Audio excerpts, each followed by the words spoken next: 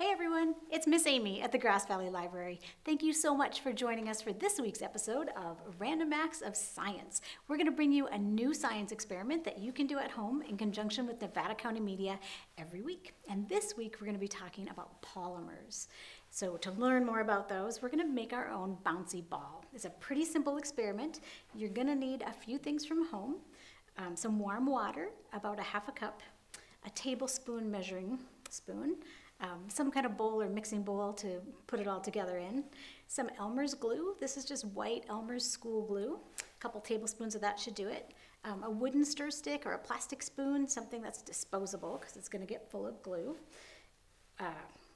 Food coloring, if you'd like to use it, kind of makes it more fun, and some borax. So borax is like a cleaning detergent that's often found in your home, and if you can't find it, you can get some pretty easily at any local store. So let's get started.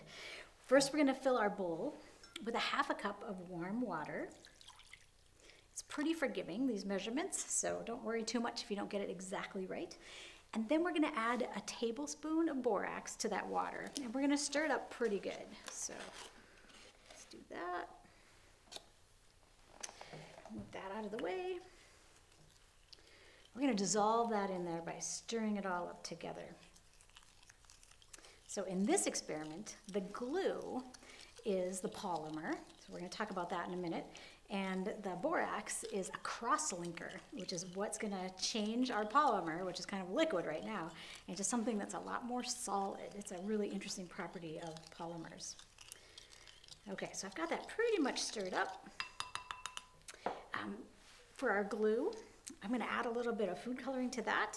You can do this experiment several times with the borax in the bowl. You just have to add more glue each time, and the amount of glue you use is going to determine how big your bouncy ball is. So I've got my food coloring in there. I'm going to mix it up, and it's going to be nice and blue. You can make a swirly bouncy ball if you want to, but you have to add the food coloring a little bit later in the process because it tends to get all smashed together when you're making your ball. Okay, so what we're going to do is take the glue and pour it into the borax. And you'll see that the borax, as soon as those two things come in contact, the glue and the borax in the water, the glue starts to harden a bit. So here we go. Pop that right in there. And you can see already it's looking like it's a little more solid than it was when we poured it in there. And this is the part where you get to get your hands wet. It's good to have some paper towels handy because it's going to get a little bit messy. So I'm going to put my hands in here and I am going to start smooshing this glue mixture all up.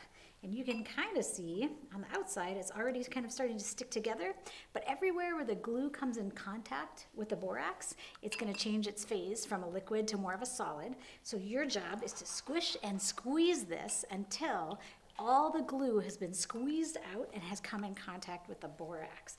So this might take a minute, it might take 30 seconds, you might want to do it a little bit longer. Whatever works for you, keep going. You can do this more than once, like I said, and it's pretty fun to do. So I'm kind of squeezing it all out here. It's starting to feel a little bit like a rubber ball to me, a bouncy ball. And I think that will do it for me. So I've got this big glob of not so sticky glue. I've found that it's super helpful to dab at it a little bit with the paper towel and get the extra water off the outside. Okay. When you're done with that part, we're going to form it into a ball just by rolling it in between our hands. This gets the moisture out. It helps it all stick together a little bit better. And it's going to look a lot more like a bouncy ball when we're done. So it's really fun to feel this all come together. So let's talk a little bit while I'm doing this and when we're done here about what a polymer is. So a polymer is a material like glue that's made of long strings of molecules. And those molecules are you can add onto them and they can grow and grow and grow. Let's see, I think my ball is pretty much done. So I'm going to set it aside and we're going to come back to that in a second. So those polymers grow and grow and grow. There's polymers that occur naturally in nature.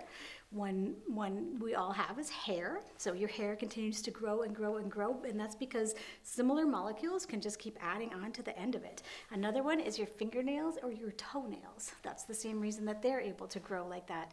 In the man-made world, we make something called plastic. And we use it in all kinds of different things, but plastic is a polymer that you heat it up so it's more of a liquid, and then you pour it into a mold or form it into whatever shape you need, and then it becomes more of a solid. So those are examples of some polymers. So what we just did was we took the glue, which is kind of a polymer, right, in a liquid form, and we mixed it in with the borax. So the borax is what's called a cross-linker. So let's take a look at what a cross-linker does. We're all gonna pretend that this is a long string of molecules, or two of them actually. Let's pretend this is our glue, and our glue pretty much can go wherever it wants to go right now. It's got a lot of fluidity, it's like a liquid, right? But when we mix it with the borax, that borax links those strands of polymers together so that they are knitted together, and they form something that's a lot more solid, like our bouncy ball. So I'm gonna take that, get inside here, just for the sake of discussion, and we are gonna see what the crosslinkers do. So these paper clips that I'm putting in there right now, we're pretending that's the borax. Well, I'll just do the one.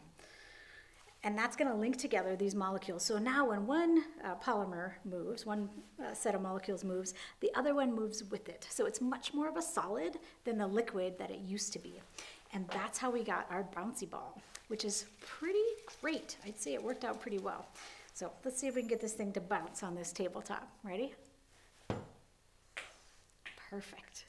Thank you so much for joining me today. Go ahead and try this experiment at home. Let me know how it works. I hope you enjoyed it, and tune in next week for another episode of Random Acts of Science.